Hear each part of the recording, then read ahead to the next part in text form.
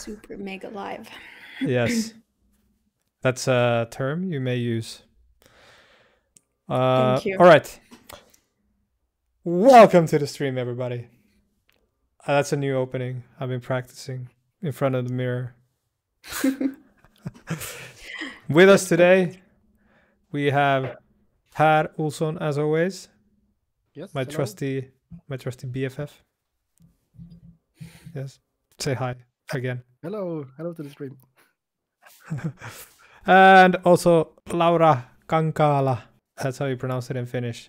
And in English, we're gonna say Laura Kankaala. Yeah. Hello, everyone. And Laura is the security lead at RoboCorp Incorporated. I think it's somehow related to Evil Corp, which was in Mr. Robot series. Yeah, almost. And you're also the host of 150 different podcasts. You're a hacker/actor on a TV show in Finland called Team Whack. You're in a community cyber defense force, KyberVPK, pronounced in Finnish. And what else? You're a security researcher, white hat hacker, keynote speaker. She will actually be one of the speakers at our conference. And she is... Organizer of Disobeying. Are you? Yeah, well, I'm in the board of members, but I'm actively, disactively organizing as well. Right now, there is not much to organize. We are in between seasons, but yeah, I'm in the board of members at least. So I'm sitting there and trying to act smart. So is there did you something? miss anything? Yeah, exactly. That's on my LinkedIn. So Okay. did Joachim miss any of the roles or things that you are active in? I don't think so. I don't think so. I think that covers pretty much everything. And yeah, right now I have only one podcast ongoing, but yeah, it's true. I've had a couple of podcasts in the past. For example, a couple of English podcasts as well, such as We Need to Talk About InfoSec, which is on a pause for at least for now. Let's see if I'll continue it in the future. And then for Detectify, where I used to work, we did a couple of episodes of a podcast called Undetected. So that's also in English. But right now I'm doing a podcast in the cryptic language of Finnish as well. But yeah, podcasting has become a hobby of mine. An encrypted podcast in Finnish. Yes. Yes. So last time on our stream, we had Benjamin, and he obviously is also a member of Team Whack on the TV show.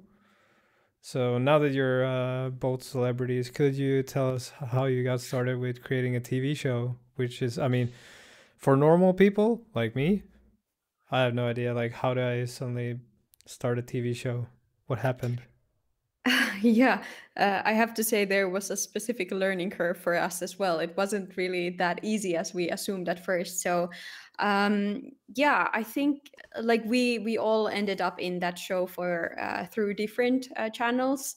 And I, for example, I ended up on the show through my friend who we did this short, basically video clips or like auditions, you could say, that were showcased to test audience, and then the test audience basically picked who was the, I don't know, most interesting or intriguing or different or something. So I got picked to be one of the main actors, as Joachim put it, in that documentary TV show. So yeah, then we started to basically lay out the possibilities that we could do. The first session that we had actually quite a lot of people involved in the initial, like when we were doing the pilot, we had a lot of ideas coming in, and some of them were not that doable, and some of them were more doable with the terms of budget and time and everything that we had. So then at the end, we narrowed down to just the three of us being in the central of that Team Whack TV series.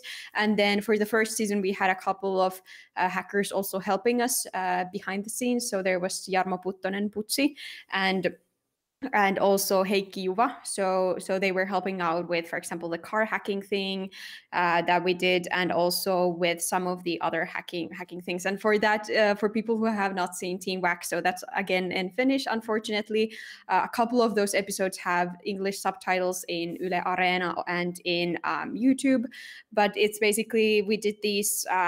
It's a mini documentary series, you could say, that we had episodes ranging from 5 to 10 minutes, and we hacked into different things. We hacked into, as I said, car, and into IoT devices, into YouTubers' life, and into gaming streams, and into a company, and so on, just to showcase basically what like how hacking looks in real life. So it's not that you see in Hollywood movies necessarily, that someone is sitting in a basement and just hitting on their keyboard and then something, explosions happen and stuff like this. So it's much more I would say boring in a sense, and naturally in that as well, they had cut out all of the time we spent debugging and writing the exploit code and stuff like this. So it's in a very tight, compact packet, but it still tries to showcase what it looks like to be basically a white hat hacker, and what does it look like to basically do hacking. Yeah, a lot of people, when they think about hacking, they think about Mission Impossible and Tom Cruise coming down from the ceiling. It's not really like that. Yeah, it's much but more boring. I guess actually you kind of dodged my first question, to be honest. Sorry, what was the question? No, I kind of wanted to know how you got into doing that in the first place. Like, what happened? Did someone just go like, Laura, you'd be a great actor in a hacking TV documentary series, or how did that happen? Yeah. So I think I started that story, but then I got into the explaining what TeamWhack is. So Yeah. with my friend, we went to the auditions, and we basically, the director for the show, he took a short wait, video. back up. Yeah. Auditions? Yeah, we Is had that how it started? Was Yeah, there that's like actually someone posted that we're gonna do a hacking TV show and here are no. auditions, or? It was more of a private audition. So, for example, my friend had heard about it from the director himself, and as well as like the director had contacted Iro and Benjamin and several others separately. So it wasn't a Okay. public audition, so to say. Also because it needed some kind of a special expertise in that. So unfortunately, not everyone could have auditioned for that as well, because this was also something I believe that they thought of, like, should they hire actors and make it more dramatic in that sense, like make the documentary series more a illustration and more like that, and then just have hackers or security professionals like me on the background and explain them what to do, and have someone with like more acting experience and maybe better looks on there, but then have these like experts behind the scenes. But then it ended up being like this, so that we ended up being the actors also in that, as well as the professionals, so it ended up being a proper documentary in that sense. So yeah, when that's how basically I ended up in that. So through the audition phase, and then we made first a pilot. So the pilot was I believe it was 3 episodes or 4 episodes. Like the fourth one was a tiny bit shorter. But those were never made public. It was only to sell basically the concept to Yle, which is the Finnish national radio, but they have a TV channel.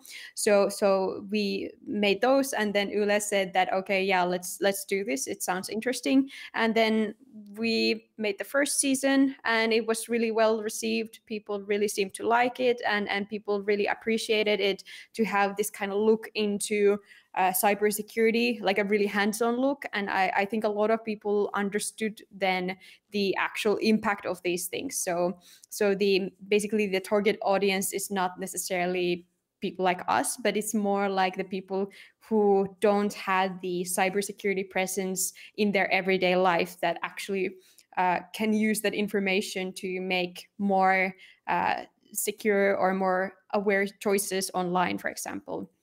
So yeah, and then yeah. Sorry, I have a follow-up question, because you were mentioning that they were thinking of having actors to play you, for example. Yeah, Who would be your choice of actor for yourself? I don't know. Angela Jolie. Oh, nice. Yeah. I don't know. No, but I'm not sure if that was actually on the board or if it was more of a running joke that we had on like during the breaks and stuff like that. But it was like a fun like like thought experiment to think of who would be the actual actor to, for example, play my role or Iro's role or Benjamin's role. But yeah, I don't know. Let's that remains to be seen who who would have been Well, the best match. maybe in the next, like the Hollywood version of the same thing, maybe we can have Angelina Jolie. Yeah, maybe I'll need to DM her over Twitter. So was it only one season, or is there any plan for follow-ups?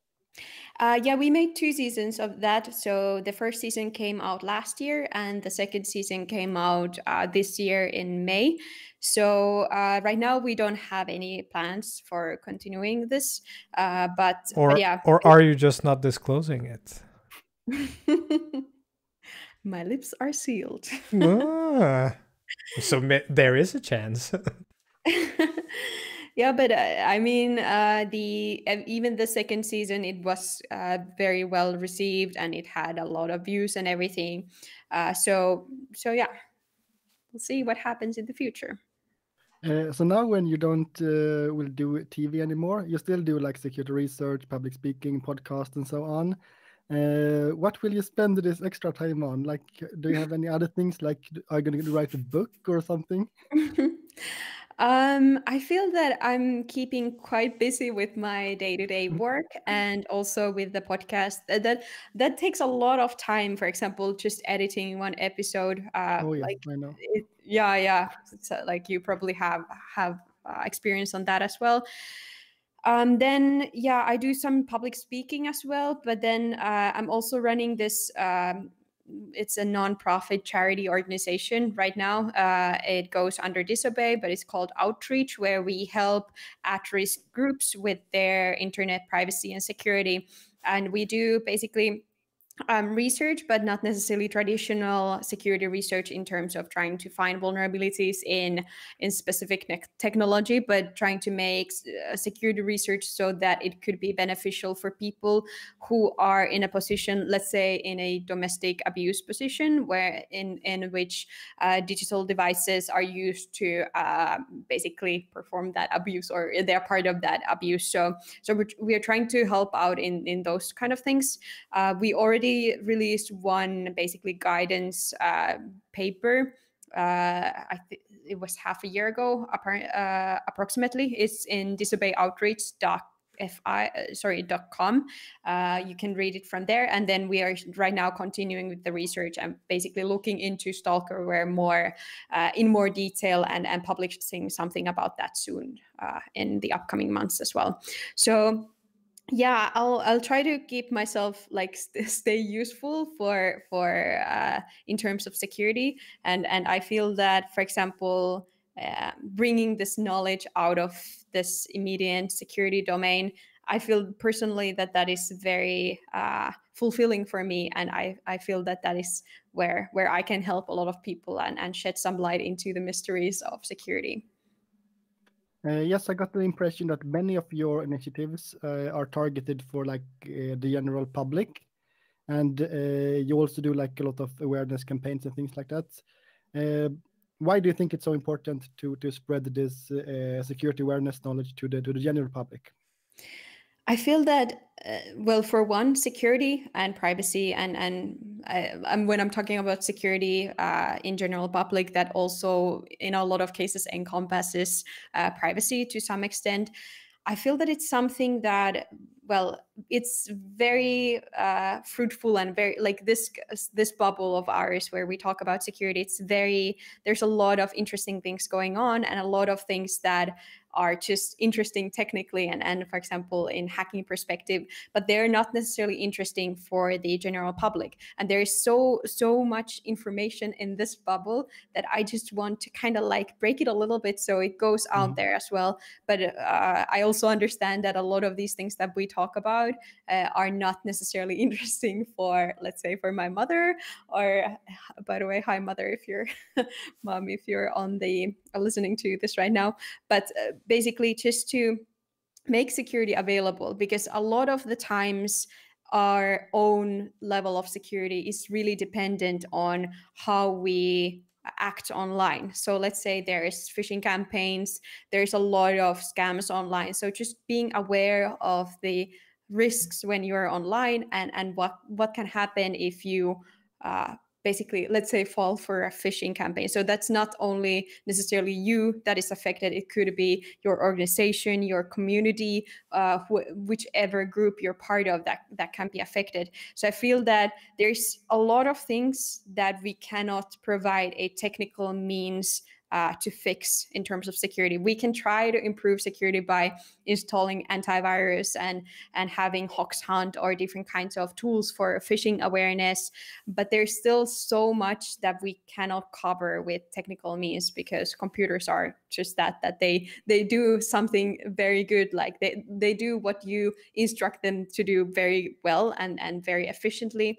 But that's basically it. And then like all these like good hacks, they go through these technical means of detecting them, because they perform just like any other software or like non-malicious software. Or then they start out with just emails or something that should be expected to work and that they can use to leverage in these attacks. So I feel that there's a lot of things that still needs to be discussed with the public, and some things that are not necessarily obvious to everyone as compared to like how obvious it can be to us. Are there any specific groups that you would like to reach out more to? I know last time we talked with Benjamin about how important it is to reach out to kids at a younger age, so they don't end up on the wrong side of hacking, and also to engage with the community instead, and well, basically teach the teachers, because today there is a lack of knowledge in IT security, especially when it comes to the schools and the teachers. Do you agree on that? And how do you think we should reach this group most efficiently? I know you're also involved with women in IT or tech, and that is also another group that we need to reach out more to. That's an excellent question, and I think there's a lot of groups that could use security in term, like as I said, for example, in these domestic abuse cases, and then children, and then anyone who is basically, I would say, in this position that they are highly impressionable and also very vulnerable in that sense to these kinds of attacks. Let's say that you are in an abusive relationship. So these, for example, using stalkerware and stalkerware is typically it's an application or some kind of device that you install on someone's computer or to their devices overall. And then you monitor their activities online and so on. So these are all basically exploiting these people who are already in compromising positions, right? So they are already very vulnerable to these kinds of attacks, you could say. So reaching out to these people, and for once, like not only to help them, like how to cope with this, but also like personally, I feel that we need to denormalize this kind of mindset that we are having, that we don't necessarily need privacy. For example, that we share credentials or passwords with our friends or with our partners, to our social media, to our emails, and so on. Because a lot of these things, when everything is going fine and dandy and we love each other and or we are the best friends, then there's nothing to worry about that. But then once things turn sour, these things are so easy to turn against you. So it's kind of like the mindset that these things in my, like this digital space that I have around myself, this is for me only, and this should remain in my own control. And I don't know, somehow, like I feel that there's a shift in this I think it's overall with social media and these platforms that are denormalizing privacy in a sense, that also bring this idea of that it's okay, for example, to share your like I said, like credentials to social media accounts or email and so on. So it's kind of becoming, I feel, a norm that we don't have privacy instead of we have privacy. Yeah, I completely agree. I th- I hopefully will not see the end of privacy in our lifetime. But yeah. well, looking at the progress the recent years, it looks like we might be. Yeah. And last time I saw you, we talked about this, and you mentioned that you've been involved in a few cases. Is there any case that you could talk a little bit about, sort of anonymously, without mentioning names or anything like that? These cases are typically quite sensitive, and I would say that they're also quite dark in a sense that it's. Um, I don't know if I have any example that I'm comfortable bringing here right now, but what I can say is that these stalking cases, for example, using stalkerware or different types of means of stalking someone, they're not only exclusive to in relationships. They can happen also in friendships or in these kind of other social structures as well. But what I can say is that they are typically part of a bigger issue. So there's already bigger, like either threat of physical violence or a threat of mental violence. So it's a part of, it's a culmination of these things, and it's just a way of executing these kind of behaviors. But for the victims of these kind of cases, what I see systematically, it's not just that they're like, oh, okay, my Facebook account, someone is using it, like I don't care, but it's very mentally scarring, and it's so mentally scarring that they can have for the rest of their lives potentially just this mistrust in people and mistrust in technology. And then also there's a lot of, like in terms of mistrust in technology, for when it comes to spouses and friends and so on, there's a lot of misconceptions about hacking, for example, and what is possible to hack. So if you have, let's say, a friend or a spouse who is more tech savvy, so you can have this mistrust that they basically they are able to hack me no matter what. So they are able to get into my Facebook account, or they're able to basically follow me through my devices, or like see where I'm going and everything, because they're such a good hacker, because they're so tech savvy. While in most cases it may not be true. So this could be also part of the other person basically being kind of like, I'm so tech savvy, so you should be afraid of me, kind of thing. But it's such a complex issue, and again, this thing is not solved by technical means, but I'm hoping that we can, for example, provide guidance into how to deal with these things, and also shed some light into what hacking actually is, and how it operates, so that, for example, in a lot of cases, instead of your spouse being a super great hacker, they potentially can just guess your password, right? So you have an easily guessable password to your social media account, and that is, I would say, much more common than that your spouse would, I don't know, be an epic hacker. Yeah, more likely that they would take your phone and fingerprint and unlock your phone than actually finding a 0 day or something like that. Yeah, definitely. Yeah. And one of the things you had in the Team Wax series is kind of related to this, I think.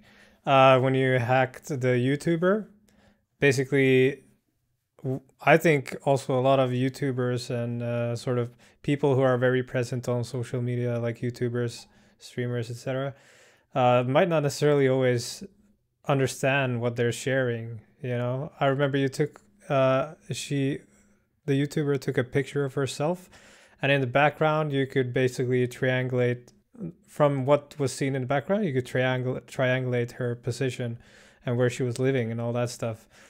And for a lot of these celebrities, etc., it could be good for them to understand the risks with related to this, especially if, you know, because let's say they have a lot of followers, and in that group of followers there's probably all kinds of crazy people, unfortunately. So Yeah, definitely. it's probably also like one of your groups that I But then guess again, you. of course, the platforms like Twitch, YouTube, Facebook, and all of this, they should also be doing more, at least in my opinion. They could do more, and they don't. Yeah, I mean, like I always tell people not to take pictures from their, like, so that the whatever is outside their window is visible, for example, or from the immediate surroundings of their home, or for example, from their front door, because for anyone who is dedicated enough, by any kind of picture, like possible to determine where this person is living, either completely like the direct address, or at least the proximity, or the like the around like the area where they're living. And there's so many, like even in this case, like the specific architecture on the background of our rooms and everything, like there's a lot of examples around this. For example, there was this I think it was South Korean pop star, or a K-pop star, and she took a picture, and in the reflection of her eyes, or was it in her eyeglasses, was a like her window, and then some fanatic stalker found her address through that. And there's, for example, Interpol has the initiative. I can't remember what it's called, but if you Google Interpol, there is the website where they share pictures that are related to abuse of children, for example, and they crowdsource the help of finding the where that place is located. So with enough people and enough knowledge of, for example, what kind of climate in specific place there is, and with just Google Maps, it's possible to determine anyone's location. Yeah. I think it's Interpol who has this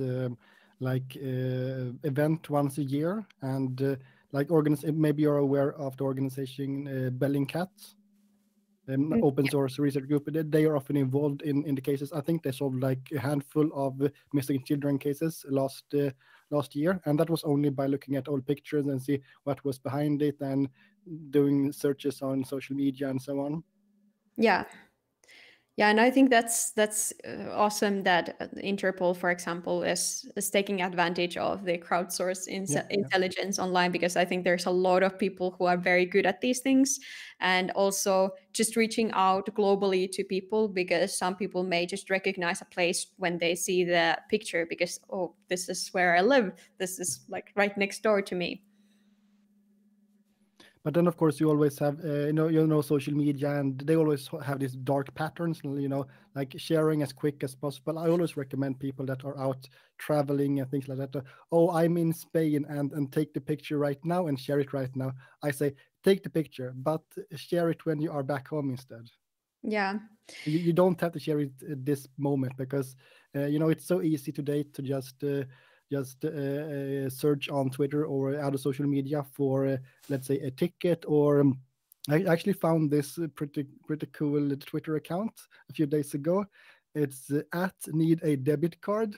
And it's basically people taking pictures of their custom designs. You can get the custom design on your debit card, and people are posting it online. And there's a guy that basically just search for the tag debit card, and then he uploads Oh the no. pictures. Yeah, that's always like, please But for us, it's well, we can always, we are not perfect beings. We always make mistakes also. But for us, it's probably more obvious that is a bad thing. So that's why I think it's so important that we share this awareness, basically, why it is bad, and what you can do about it instead. Yeah. But then again, our competitors, or the one we are fighting, are the big social media platforms. So we are kind of in a losing race, but a losing battle. Yeah, that's true. Yeah, and well, I think, well, this is just me, but I think the like sharing a picture of your credit card or debit card, it should go into the domain that, okay, by now everyone should kind of start to realize that this should not be done. But then there's less obvious things. For example, sharing a picture of your key to your house, for example, that has the teeth basically showing, or then posting a picture of your badge to your work or something like that. So those are not necessarily that obvious why that could be a problem. So for example, posting a badge of your workplace, it makes it so easy for an attacker who would want to tailgate into the building or do like go physically into the building just to replicate the how the badge looks. So it would make their life a lot easier. And then also the keys, that if you can see the teeth or how it's made, then you could potentially clone that. But it's also hard in terms of like these things, like going back to the awareness and everything, because these are not something that, because they are not always immediately obvious. Like we see these credit cards, for example, posted online. So and there's of course, if I would buy a new house, of course I want to share it on social media. And what will I post? Well, probably the keys on the table or something. Yeah, there's so many, like if for example you go on Twitter, on Instagram, and look for hashtag or just search for new home or new house or something, you can see so many keys posted there.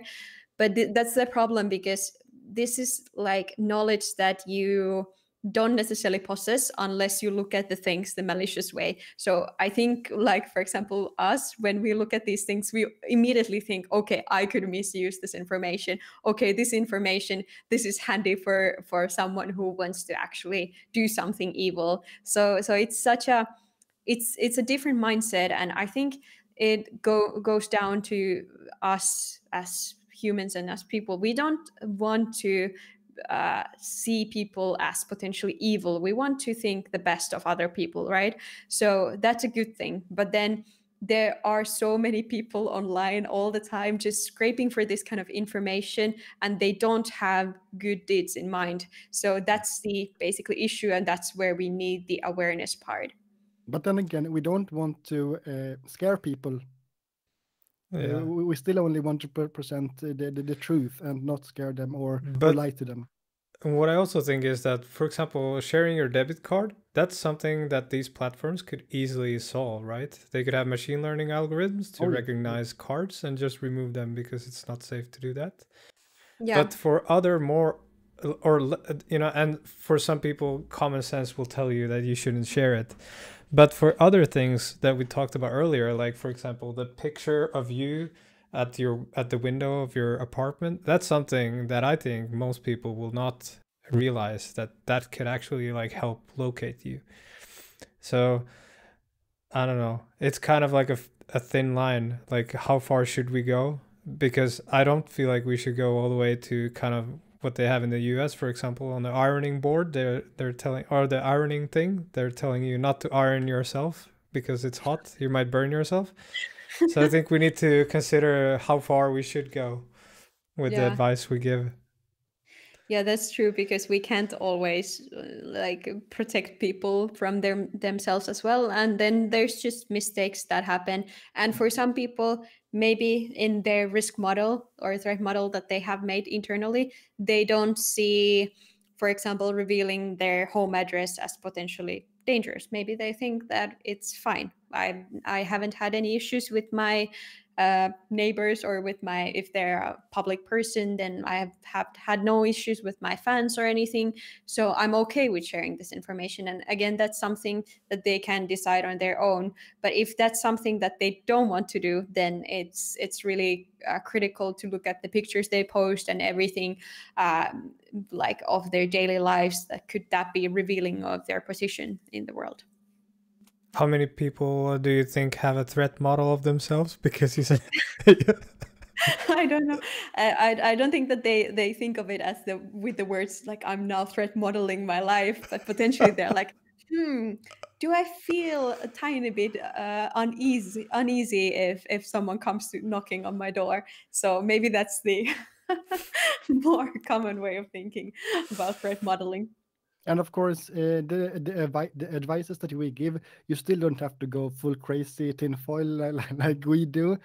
If the general public would only improve slightly, that would still be a huge improvement. Let's say like more people would activate 2FA, for example, or if you would think one extra time before you share one picture on Instagram, but the rest of them you still share. That is still an improvement than what we have today. Yeah, definitely. So let's not forget the small improvements that can also do.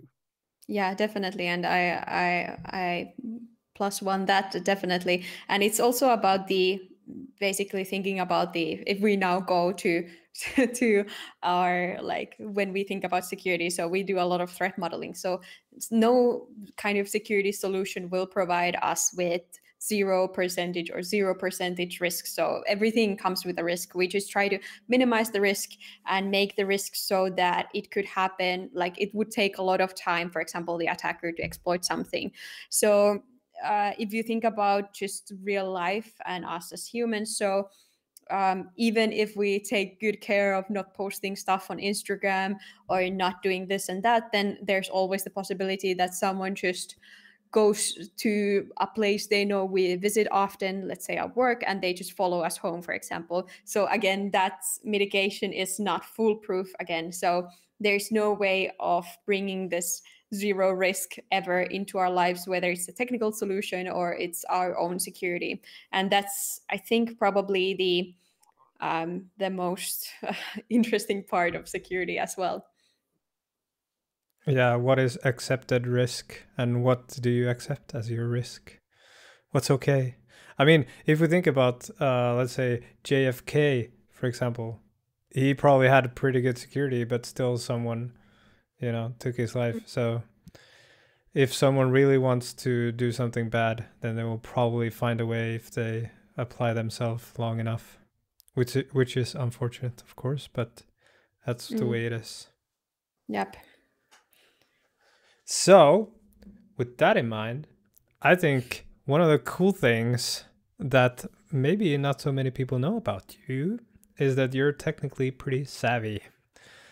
Even more savvy so than just talking about stalkers. I remember that you, in one of the episodes on Team Whack, you wrote an exploit, for example. Is that correct? Yeah, well, in the first season and in the second season, I wrote a couple of things. And in the second season, I got some help from external sources for some things. But yeah, I do for example, when doing something custom, for example, that we did for Team Whack. So you do need to do a lot of your own writing as well, also because it needs to look certain way, right? And it needs to be delivered in a certain manner and so on. So yeah, I did some ad hoc exploit development there. Yeah, and that's kind of something I just wanted to bring up because you are actually like a super pro hacker. So I just wanted to bring that up so that people know that she's serious business, okay? Thank you. And like I believe that there is a lot to be learned and a lot to be learned from the overall like community. For example, in Team Wax season 2, I have to say or give credit to one of my friends who helped me. I think his name was also in the ending credits, but Henry, for helping with me with the macro exploit with the for Lähi-Tapiola, one of the episodes in or local Tapiola. So you like I owe my life to him, but then a lot of the times it just it's something like it's kind of like as with any development that you look stuff online and then you copy paste stuff and then you like write code around it. So it's not necessarily as fancy as that, but like but yeah, I try my best and I try my best to learn new stuff all the time. And you kind of brought up a cool thing, I think, without maybe even realizing it. But the hacker slash security community in Finland is pretty helpful. So whenever you need help, if you're new to the game, etc., you can always hop on to citisec.disobey.fi, which is like a chat platform. Welcome to anyone. Ask questions. Teach others, whatever you want to do. So Yeah, the community is very helpful with regards to that. And nobody's an expert at anything. There's so much in this security space that we can learn and do. So don't expect to be the best and always keep on learning. Yeah. right? Yes, true that. Definitely. And with security and IT overall, it's such a big field. There's so many things to do. So not one person can basically do everything, or if they want to, they will be average at best.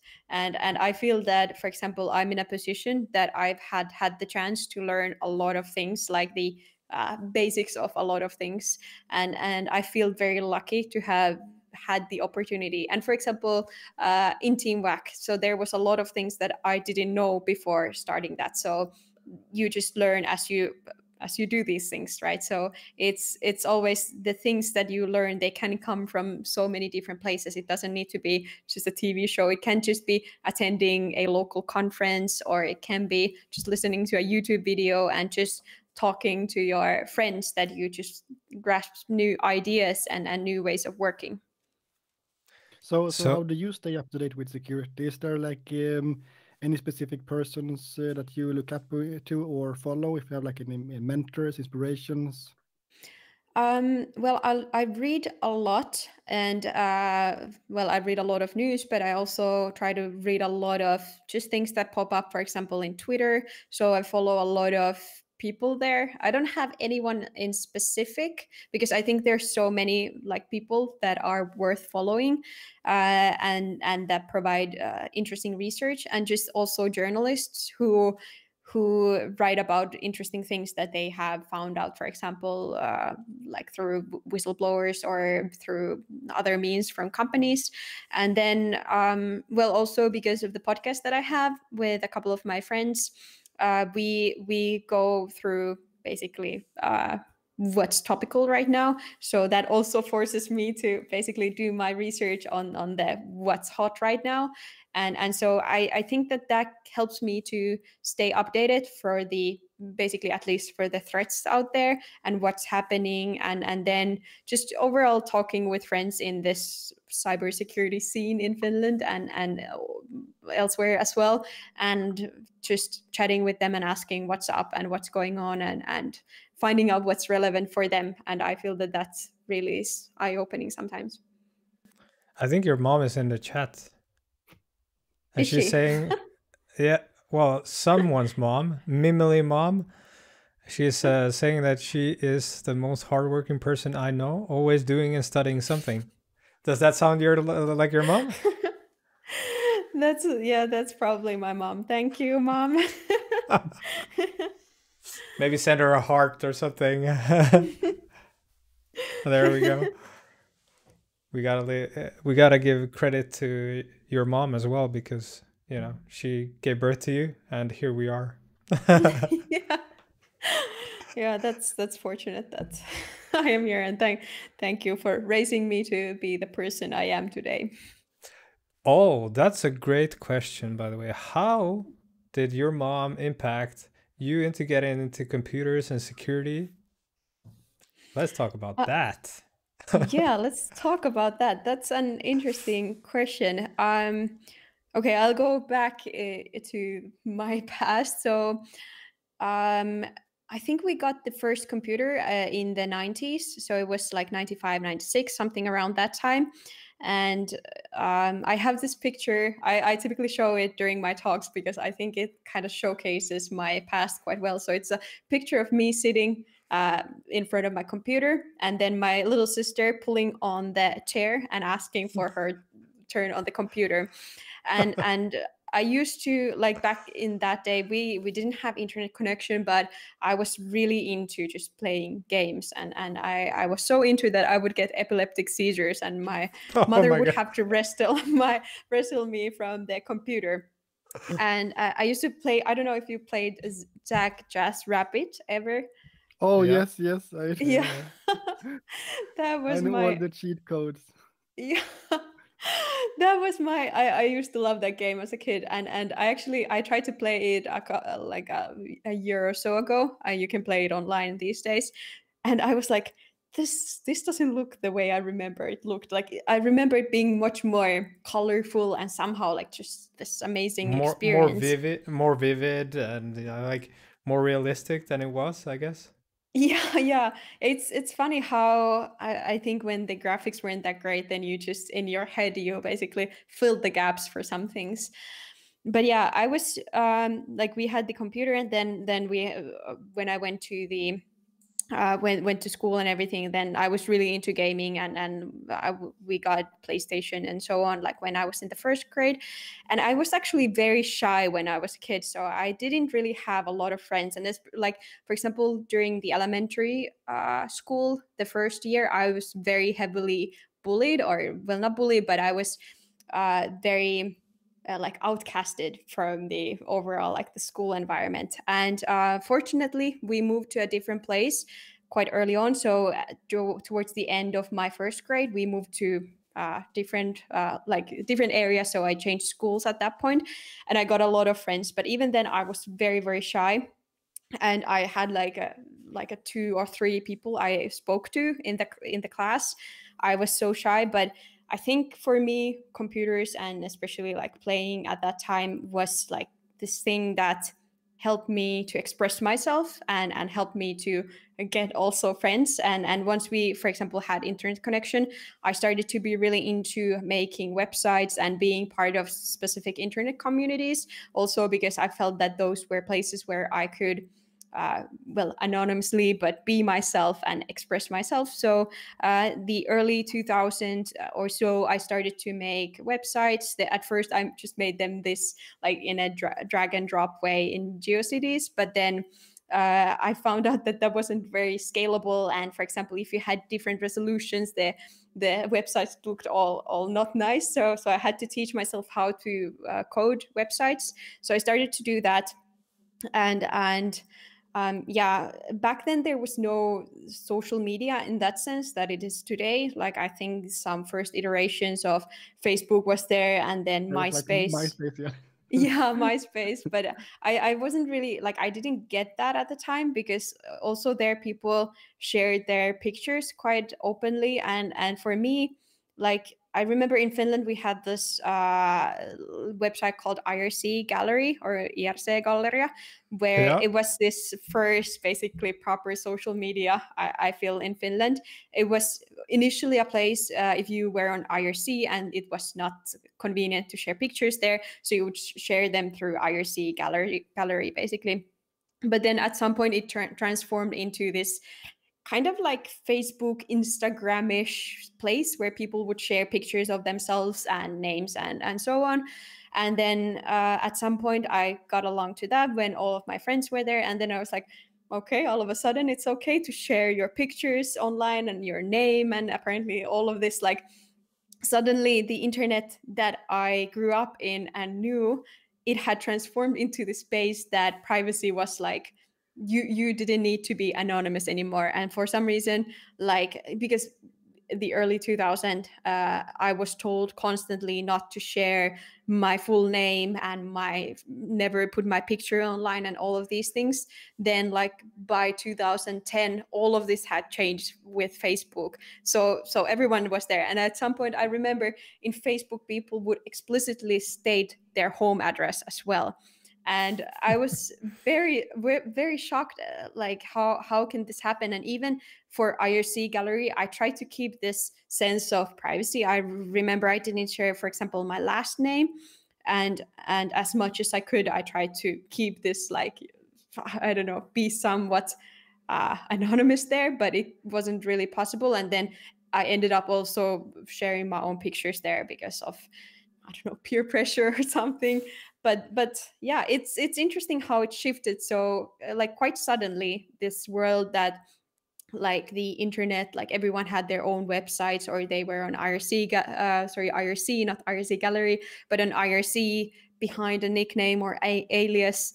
Then suddenly it was all gone, and now it's weird if you're not sharing your life online.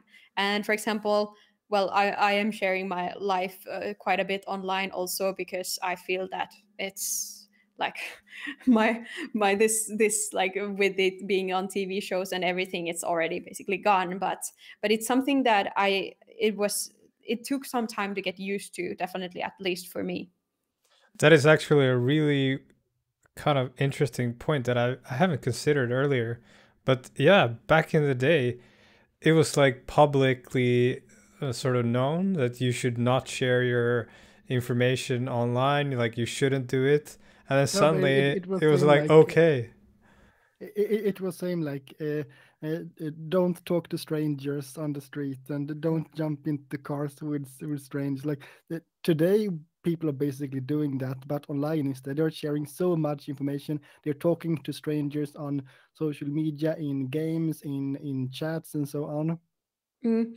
Yeah, and we are booking rooms from people we don't know and taking Yeah. rides from random people, and there is a lot of like I think like in a sense like this having more trust in our lives, for example with these like Airbnb and Uber, and then sharing information to some extent. That's great and that's nice, but then it's also, well then like a social media and a broader topic, then it's also much more unfair, I would say. For example, the content you see and the basically the machine learning algorithms that are pitted against you to show you what they think that you want to see. And then it also, for example, going back to the early 2000s and remembering the good old days of the internet. So there was no, for example, the search engines were really bad at the time. If you remember, you Alta really, if you Vista. wanted, yeah, Yes. Alta Vista. You wanted to, I remember actually one time, this was in elementary school during our computer class, and our teacher, we had a quite a small school. The teacher also happened to be the principal of the school, but he was really convinced that everyone should have very like a lot of education in computers, which was actually really nice.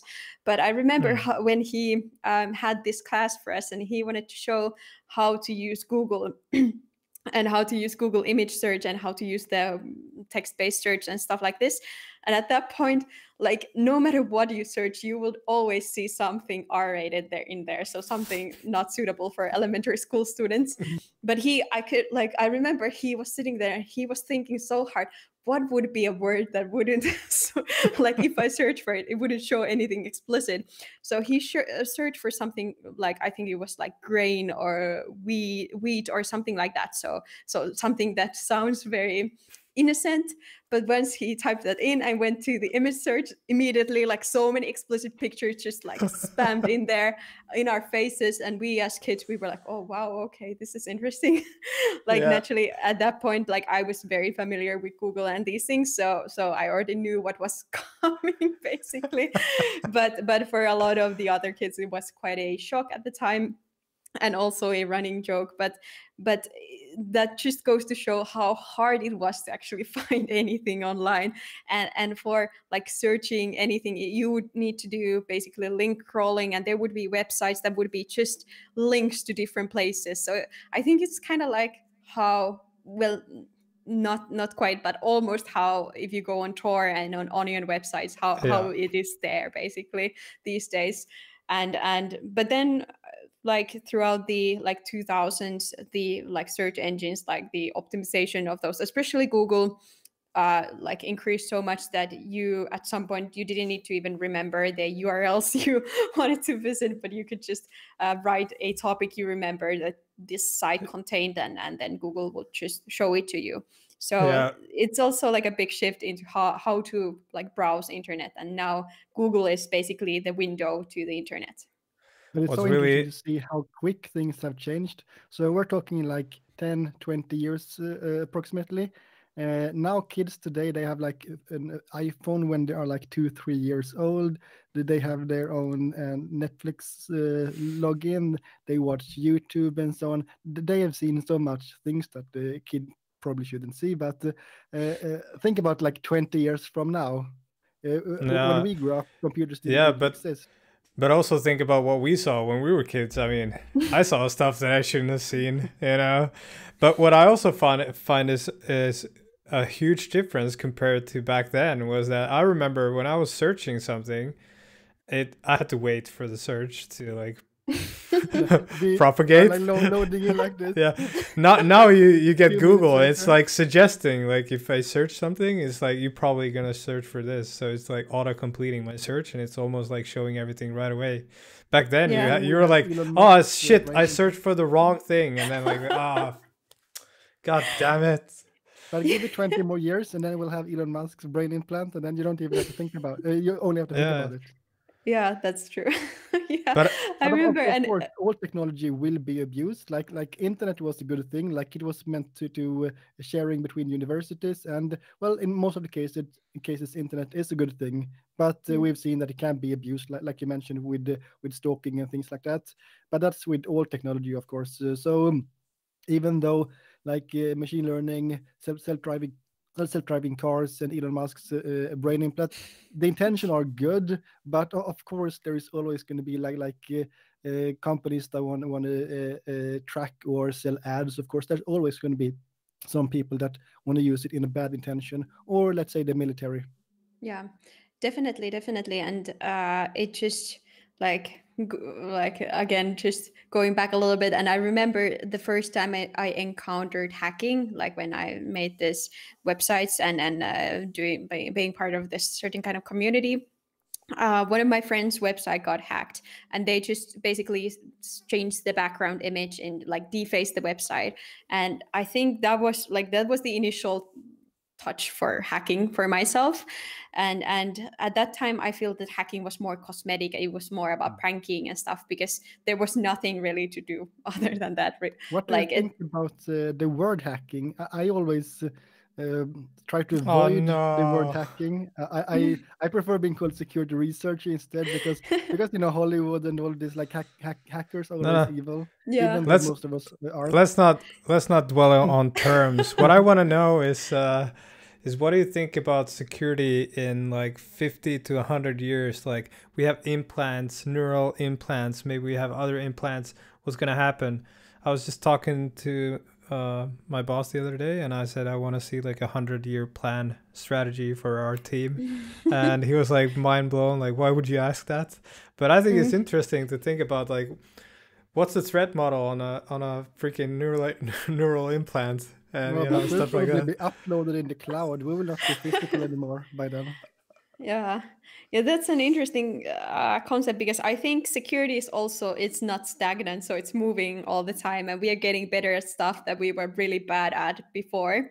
So it's kind of like things move, and then security comes tiny bit later, but it's still there. So it's trying to address these issues. For example, once the brain implant comes, I'm sure that there will be some kind of security solutions for that as well, then sold or directly like implemented. Maybe not in the first release, but then once we notice that, okay, people's brains are getting hacked, or they're starting to see content, or like someone's just fuzzing their the brain implants or something. So it's kind of like we need to then implement something for that. But it's basically, sometimes it's hard to think of what kind of threats there will be, because it's also up to basically the attackers to find an opportunity in something. So for example, when doing pen testing or when doing something, then you need to really look at the software in a way that not only how it's designed, but how that design could be interesting to exploit. So for example, if there's a let's say a log you could make transactions or something, then is there a way that you could fake a transaction, or that you could input something that is not supposed to be there, or something like that, or if you could bypass some kind of other security mechanism. So it's also about looking at the design and finding out what's the design weakness in that. And yeah, that will be interesting once we already are quite integrated with with our devices and with the apps especially that we use in there. But once these devices, if they become more intrusive in terms of they are directly implanted into us systematically, then it will be interesting also in terms of how those will be patched, and like what happens if they, there's a 0 day where do you go to patch your brain? I mean, that's what Mikko is saying. Mikko Hyppönen is saying, like, there is no patch for your brain. Well, yeah, not right now, but maybe soon. In the You know? future. Yeah, I Yeah. saw actually in Shark Tank, I think it was this. It was one person made this kind of like an ear device. It was for hands-free and stuff like that. So that had this like this was I think 5 years ago, but this had a specific issue of the how would you patch it. So it would need to go to this person basically who would then operate on your ear or ask a doctor to operate on your ear and then fix everything in that and if there was something to be patched. So yeah, I think there's a lot of question marks in terms of security for those kind of intrusive devices, but we'll have to see once they are Yeah. implemented. Hopefully we'll see like more security first and even privacy first companies, like when Tesla did the car, they could have ended with a 5-star rating, the highest rating if possible, but they still got I think like 6 stars. That's not even possible, but they're like security first. And I also listened to the Neuralink presentation, and at least he said that they're going to adopt the same principle or mindset when they are designing Neuralink. So security first, because in the end, it's people's brains. Yeah. It needs to be secure. Pling, Per, you have a update for your brain. Just a sec. I'll just Install it quickly. I'll just patch it Yeah. right. Yeah, Well, and I think the like a modern way of doing things is definitely like putting security first and like thinking about security before implementing stuff and before pushing it to production, for example. But then there is just the case that we cannot always foresee everything, and there may be just a dependency that we're using that has a vulnerability that then causes us to be exploited. But yeah, it's a interesting thing to see what will By happen. the way, Joachim, I don't want my Neuralink to actually send a notification. I just want it to automatically install, kind of like Google Chrome does. Because if we would require user to click yes or no, well, some people will always not click no. Remind me Because tomorrow. exactly. well, what if So you're that is driving and it actually a starts big issue. updating and you black out? Like, what? But that Well, is actually a big issue that people say remind me tomorrow, and then they keep doing that both for Windows and iOS and things like that. So I really don't want Neuralink to give that option. Just update, and hopefully they've tested it before. Yeah, so it's not causing any conflict with some other things. yeah, but what if you black out during the updates? Or maybe there's like a blue screen or something, like your brain is gonna blue screen or something. Well, yeah. Anyway, it's interesting. And one really important thing that you mentioned, Laura, is that we don't know what's going to happen. So I think one of the really important things in this field is that we need to be quick to adapt to new scenarios and things that are about to happen or things that will happen. And we just need to be quick at adapting to all kinds of things. Yeah, definitely. And of course, quick is always relative. So we have like machine learning is still a new field, and we're right now seeing machine learning being applied in the security field also. So, but it's still early, even though machine learning have existed theoretically since like the 70s or 80s. Yeah, and it also goes down to we were talking about this actually with Juha and Antti for our podcast as well, just the aspect of security. So it's easy for us to say, for example, when we find a vulnerability in something that no, okay, this is how you should fix it and please fix it ASAP. So this is something very critical. But if you're dealing with a big infrastructure, for example, or you have a lot of, let's say, these neural links scattered across the globe, then actually rolling out the updates without it breaking anything, it can be a really hard thing to do. And this is something that I feel is especially true for enterprise environments. So when you have a lot of people connected to one, let's say, domain, like an AD or something, then how do you actually roll out everything so that the business is not hindered? And this is something that I feel that I have learned when doing this, like being security lead and being more on the defensive side as well, so that there is it's easy to find issues, but sometimes the fix for those issues can be very hard to find, and doing a fix can actually break something else. So it can break the UX or the user experience of something, or it can hinder something else. It can make something slower. It can just disrupt the flow of the application, for example. Just like that, you think that, like, you thought that this would be easy thing to do, and let's just quickly fix this. But it's also the fixes that has the unforeseeable effects potentially. So it's a very complicated field, and I think it's something that we just need continuous discussion between security people and developers and people doing the software and making the software, and how do we bring these things together and make it make the magic happen through that. Yeah.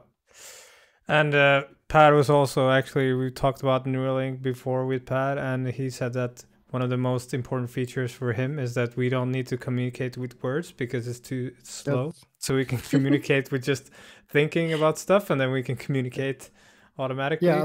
But I can also relate to the patching issue, because I can imagine, like, at the Neuralink headquarters, you know, they're sending the patches, and then they're like, oh shit, a guy in the Amazon rainforest just like crashed. Like, what should we do? Like, do we send an engineer or a drone or something to fix him, or, you know? Yeah. I think there's a lot of unforeseen problems with these issues. Of course, there always is. Definitely. Have you played Metal Gear Solid? No. No? Okay, yeah, that just like in Metal Gear Solid 4, which is chronologically the last one, they have implemented for every soldier, and it has, like, it's this world where everything is very militarized. So for every soldier, they have this basically chip inserted in them, which helps them to not necessarily verbally communicate with other people, but basically share some kind of emotional state, so that the teammates, for example, could react to their pain and share their pain and so on. And if they're seeing something or they're alerted, then the other teammates are also alerted. So that's an interesting topic as well. But naturally, like, these games and sci-fi is always just fiction, but they could have also kind of a, how should I put it, like a hint of something that could be happening in the future as well. But maybe not the flying cars and stuff like this, but just something that is just something we're looking forward, like, not looking forward to, but basically the innovations and things we're working on right now, that what they could imply in the future. Yeah, and I think I just want to put this out there, that if we get Neuralink and we can communicate without words, Pat, I'm fucking blocking you. I don't want to know what's going on. No, but the future will tell. It will be so interesting to see what the future will have to come. Because just look at the book 1984 by George Orwell. It was written in 1949, I think. So it was only not too far in the future, but that is now like the reality, or even worse than when. And he was like thinking, what is the worst thing that I can think about? And now they used it as a handbook, more or less, and it's 10 times worse than he could ever expect. Yeah. Yeah. So please don't write the book, Laura, on how it's done. Yeah, write a book about like 2070. Let's see what happens. We have Instagram in our brains. Oh my god.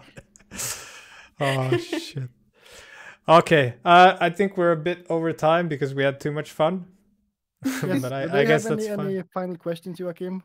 Yes, I have one final question. What's your favorite ice cream flavor? That has to be chocolate, definitely. Good choice. Pat, do you have a final question? No, I'm good. I'm good. All right. It was super awesome having you on the stream. So thank you so much. I really enjoyed it. Laura. Hope Thank everyone you. in the chat also enjoyed it. And we'll see you next time. Yeah, thank you for inviting me. Thank you. Bye-bye.